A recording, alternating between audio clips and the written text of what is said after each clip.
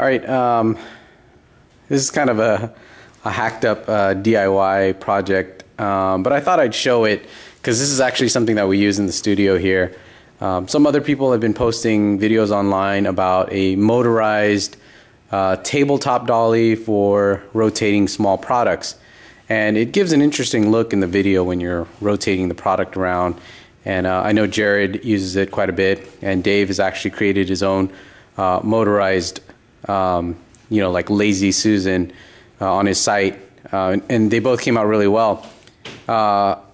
So anyways, this was actually a project I worked on a while ago, maybe like a year ago. The goal was we needed to rotate an actual person.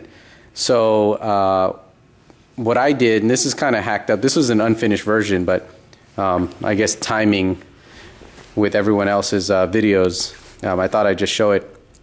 Anyways, most of those Lazy Susans that people are using is based on Lazy Susan bearings, which you can get online for, a good 6-inch one, maybe you can get for a couple of bucks, $20 or something like that.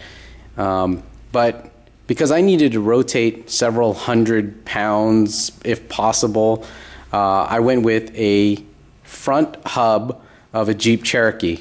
I used to work on cars, so I know that these hubs are really strong, really smooth, and so that's kind of what I use for my dolly project here.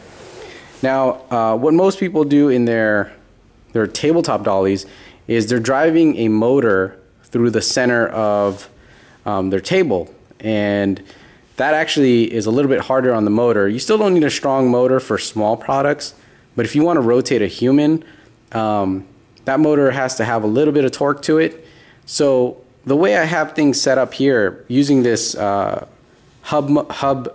this wheel hub from a Jeep Cherokee, it rotates very smoothly, and I also have the motor offset here to the right.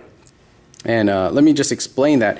If I was to drive a nail through the center of this board and I wanted to turn this around through the center using my hand, it'd be pretty difficult. But because I have this belt driven from the outside of this, the outside circumference of this wheel here, it's actually very easy to turn. So the way I did this belt setup is I have 3 different size circles here. So you see I have one here, I have a smaller one in the middle, so it's a smaller circle, and then I have a larger one on top, and this gave me a groove to kind of run some sort of belt through the middle. Now my belt is kind of janky right now. We actually use an inner tube from a bike tire, and then I just kind of split it in half down the middle all the way around, and it doesn't take a lot of tension to turn this entire hub motor. So I motorized it by using a hacked up drill. So this is an example of the drill that I used. I cannibalized one of these drills, which is really cheap. I have some L brackets just kind of holding it up over here. And then I left the variable trigger on here, and then I ran some wires so I can actually operate this while standing up. And then it's powered by the same battery that runs this drill over here. So as you can see, I can turn this, and the table here is very smooth, and then also with the trigger I can actually reverse direction if I needed to, which is completely unnecessary because you could reverse it in post as well.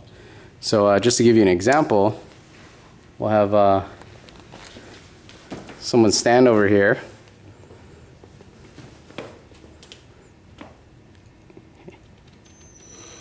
and I can rotate this as slow as I want, or I could speed it up if I have to.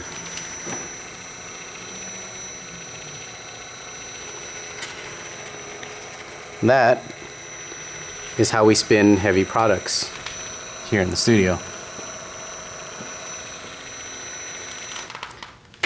So anyways, this front wheel hub you can get for around $20-something, and that's going to give you a Lazy Susan product table that could spin hundreds and hundreds of pounds, and you don't need to motorize it. Actually, sometimes we don't. We just remove this. This actually just pulls away. It's not even mounted, and I can spin this fairly easily. So